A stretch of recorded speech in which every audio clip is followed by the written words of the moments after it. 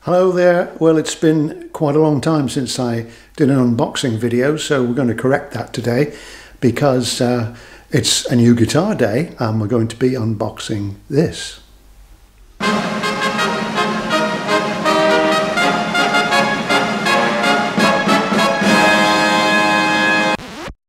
So, without more ado, let's find a Stanley knife and get stuck in.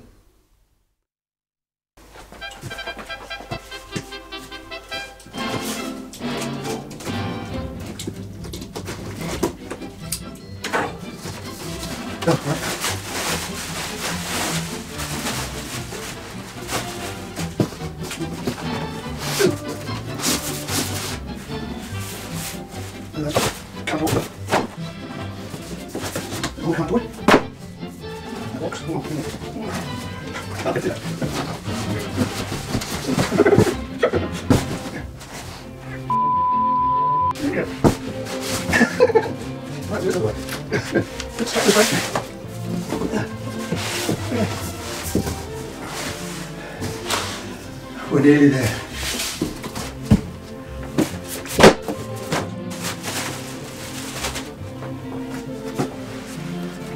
In a box.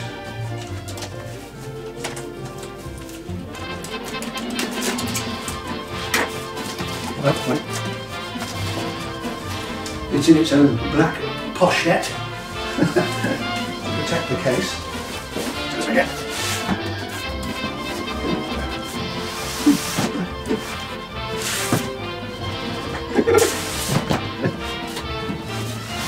Obviously I'm going to have to speed this up.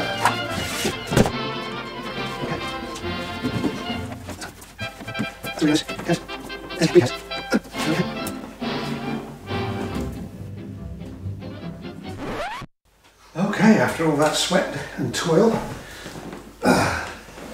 let's see what we have in the case. As I promised, you can have a look at it first.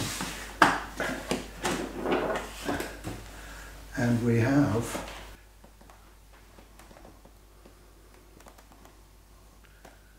a beautiful H.S. Anderson Mad Cat. Ooh, I'm going to have a, ooh, I shall now have a proper look. What a fabulous instrument. Wow, I can see from here it looks extremely well made. Wow. Yeah. That is a quality job. Made in Japan. But let's take it out and look at the specs, and I'll give you some close-ups. But unfortunately I can't convey to you the wonderful smell emanating from this case. That's a really nice, that's a, oh, some mother of pearl there. That's really nice. So let's take a closer look.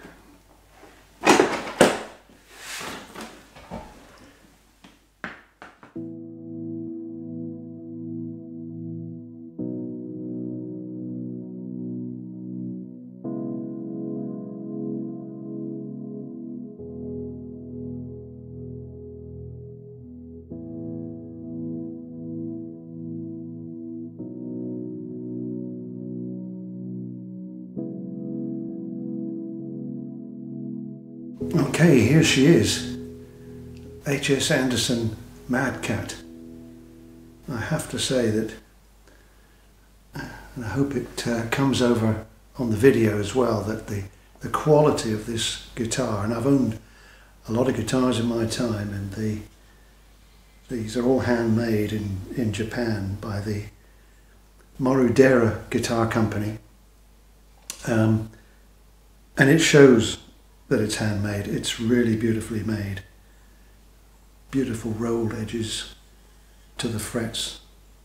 Let's just see if I can give you a closer look. Top to bottom. H.S. Anderson there in what looks like mother of pearl. There are 2 string retainers there. I must admit I'm not a fan of those. They just need to be kept well lubricated. Otherwise they can cause tuning problems.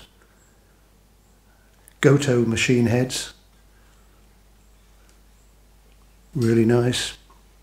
Serial number on the back for all you Mad Cat spotters out there. Skunk stripe down the back. I'll put some of the specs up on the screen to save lecturing you on the boring details.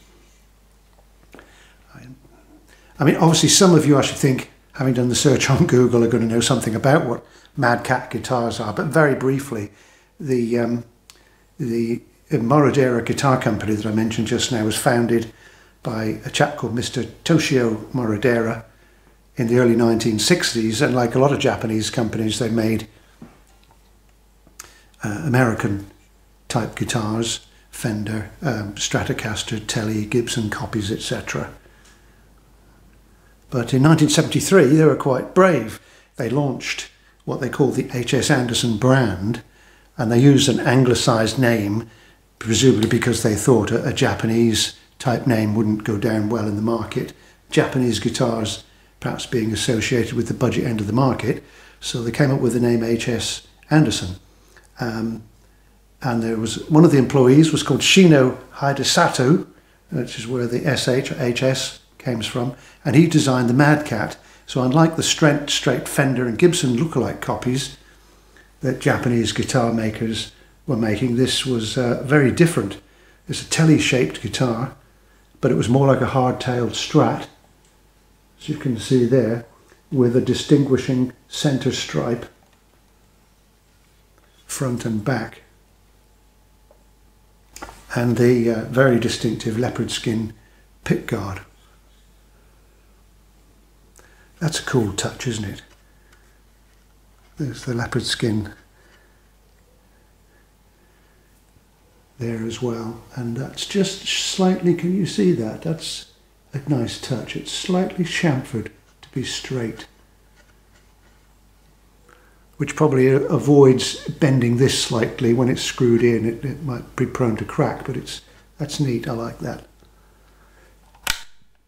Anyway, 500 of these guitars were made in the 70s, and included in those 500 apparently was a small batch for the Hohner guitar company, Hohner Music Company, and they sold them badged as Hohner. Prince came across one, bought it and used it on countless live performances and recordings, and those original Hohner ones, or badged Hohner ones, are now collector's items. I should say here and now, you can see the neck there. It's a very comfortable neck. That's not thin, it's not thick, it's really, really comfortable, really comfortable.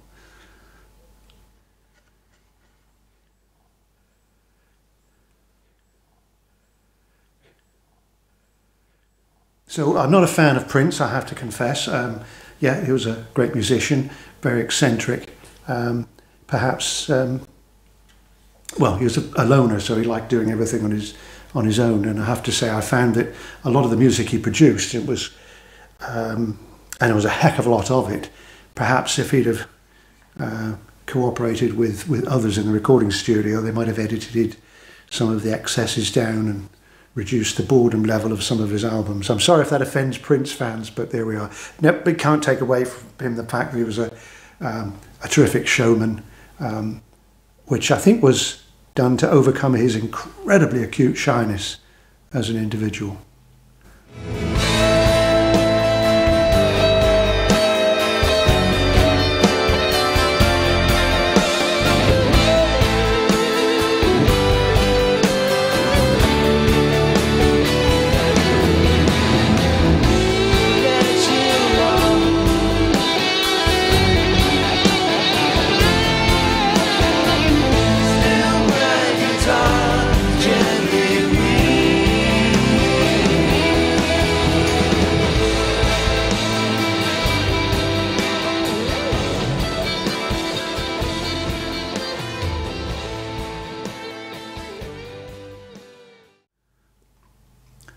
So to cash in on the Prince connection, Hohner did release variations on the Mad Cat theme, during the next 30 years or so.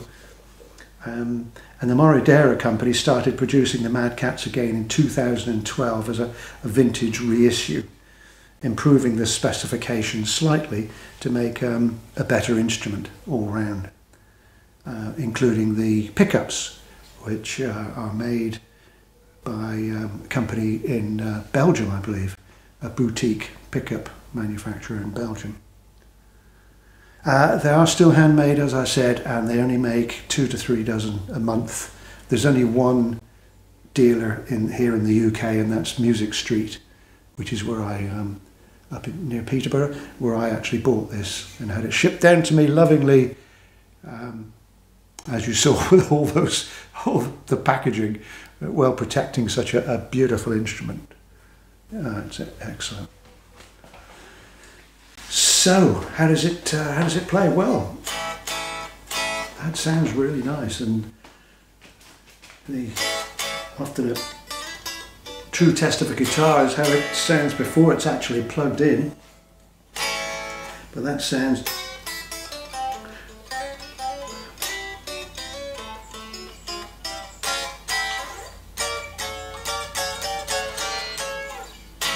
that's nice.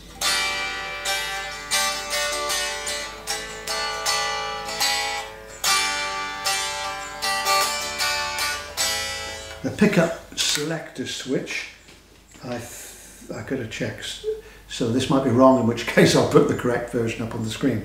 I think that's both pickups in series, because it's a 4, 1, 2, 3, it's a 4-position switch, so it's not like you'd get on a Les Paul where there's 2 pickups, and it's neck, both, bridge. This is first position, both pickups in series. Second position is just the neck, that's just the bridge, and that's both pickups in parallel. Maybe the other way around with these two.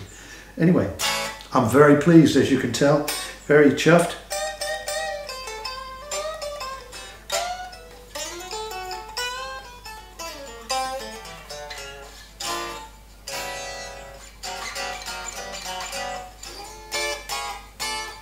A nice guitar to add to my collection. Very nice indeed. Okay, let's have a look what's in the case. Some bits and bobs, actually. Ooh! I'll just put that away. Talk amongst yourselves. Smoking if you got them. Okay. What have we got here? Oops, Jim. Oh, a Jim Dunlop humidifier. Okay.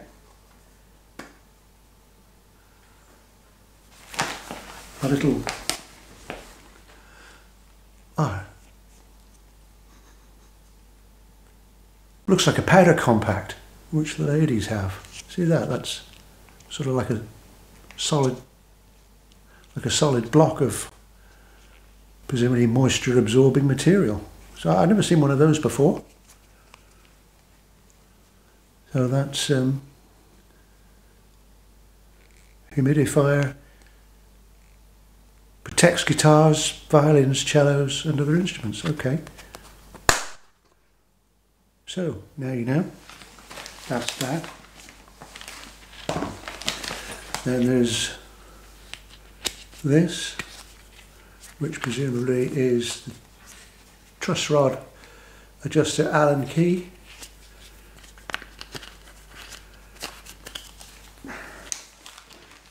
That's that one. The keys to the SKB case, which is a very nice case. That would be quite expensive to buy on its own. Right, we have in this bag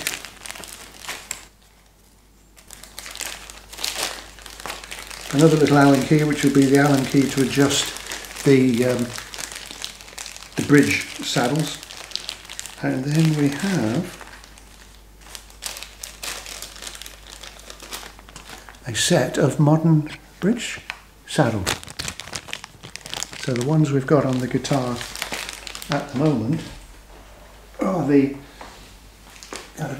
vintage ones that you associate with original Strats, etc., which are like so.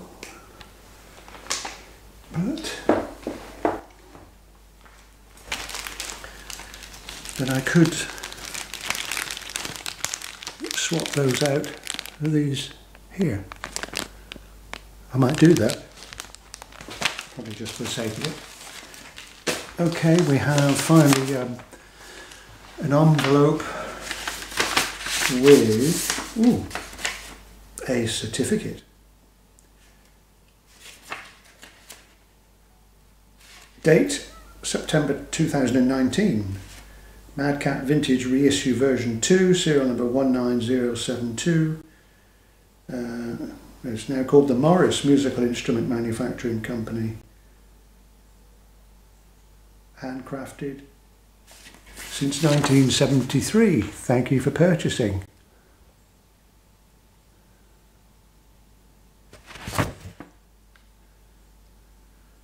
Signed by the product manager. So that's that. What's this?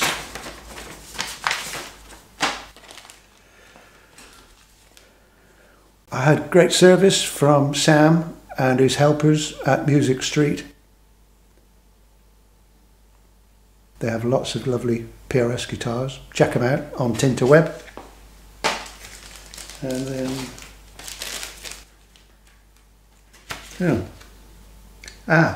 this must be where they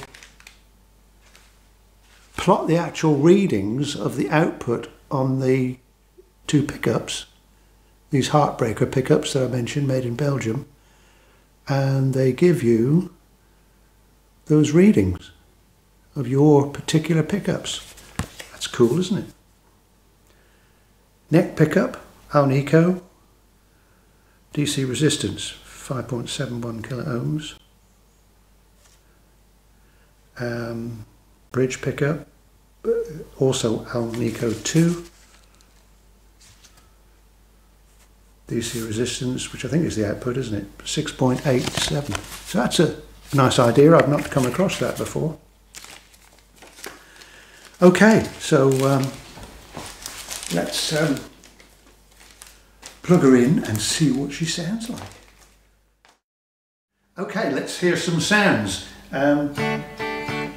The guitar is just as it came out of the box, except I've swapped the strings, which were 10s, for 9 gauge, which I use on all my guitars, Ernie Ball's Super Slinkies, and also because of my playing style, which is without a pick, as you might have noticed in previous videos, I like to get a bit more volume on the first and second strings, so I've done my usual adjustment of the pickup heights. So I've put the bass sides down, screwed those down a bit, and brought the treble sides up.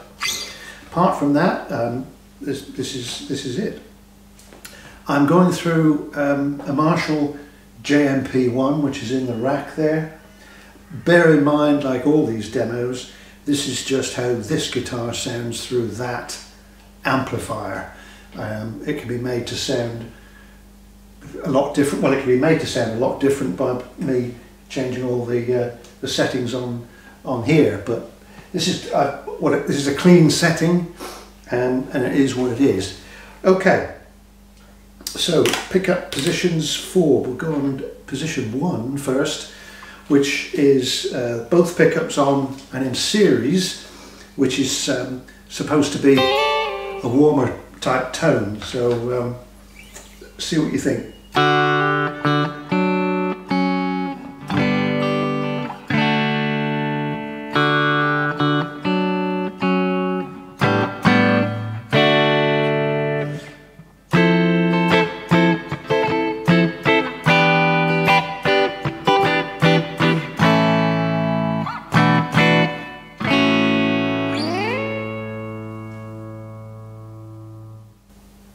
The next position, which I'm calling position 2, is just the neck pickup.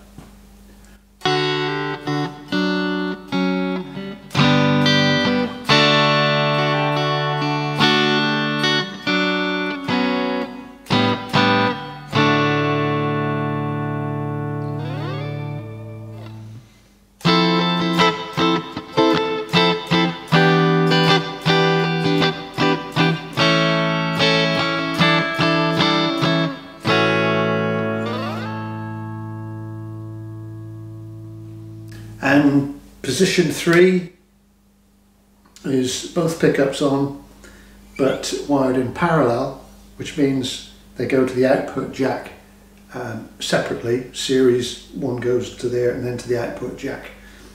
And this is supposed to be, I suppose, a less warm sound, a Stratty sound perhaps.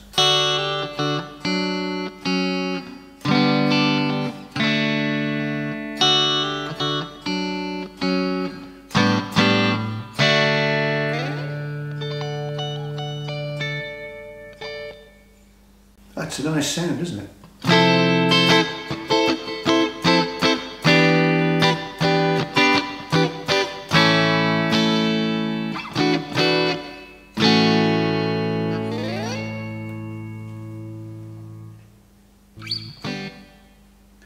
And lastly, position 4, which is the bridge pickup on its own.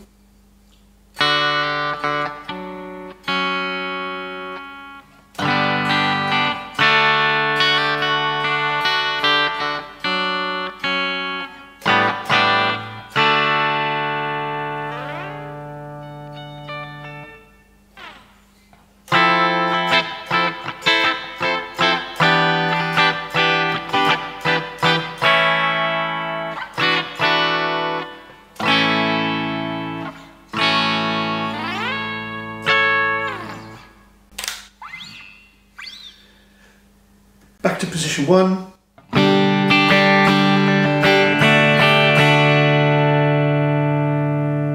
Two.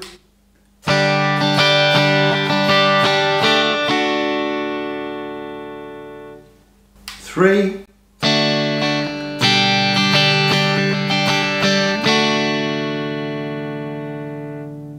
And 4, bridge.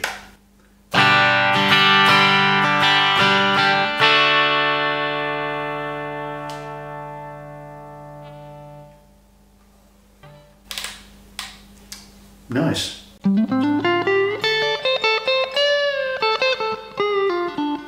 Oh, sorry, I'm on the neck pickup now.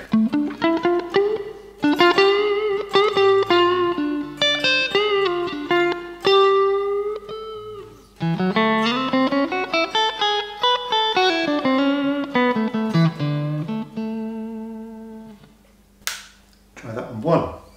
Both pickups.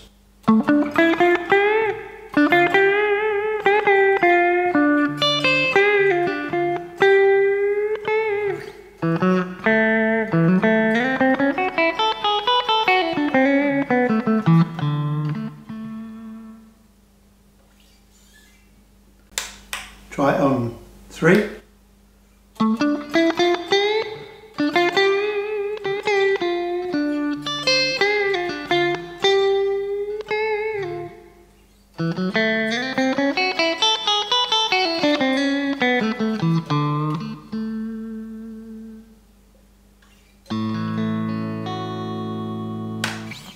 And on 4.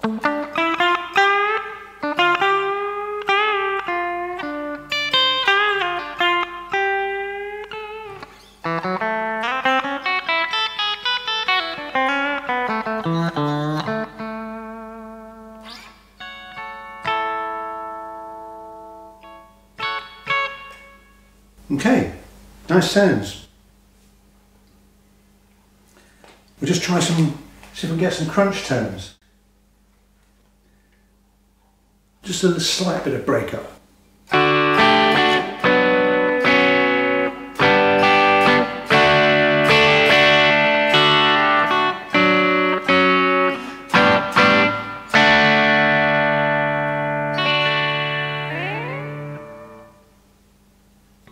That's position 1, both pickups in series. Neck pickup.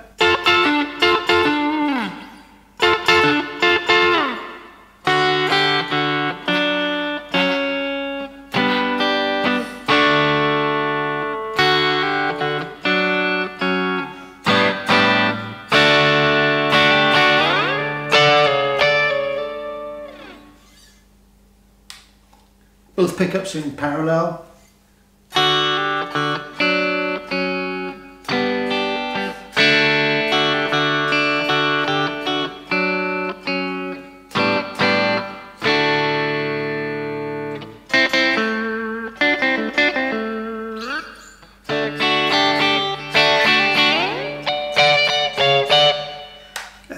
finally bridge.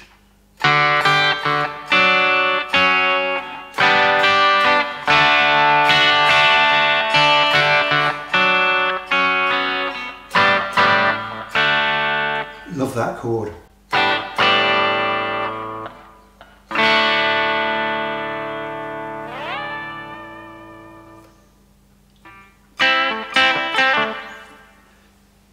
Sounding good to me.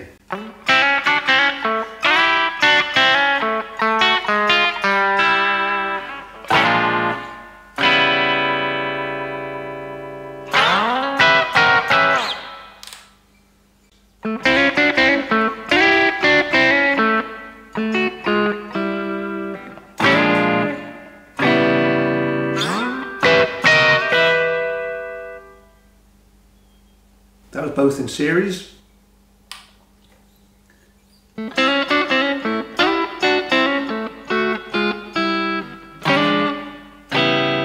was the neck.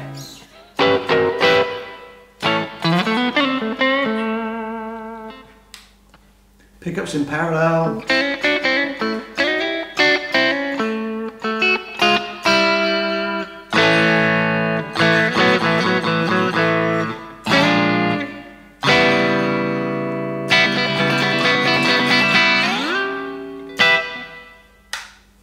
And the bridge.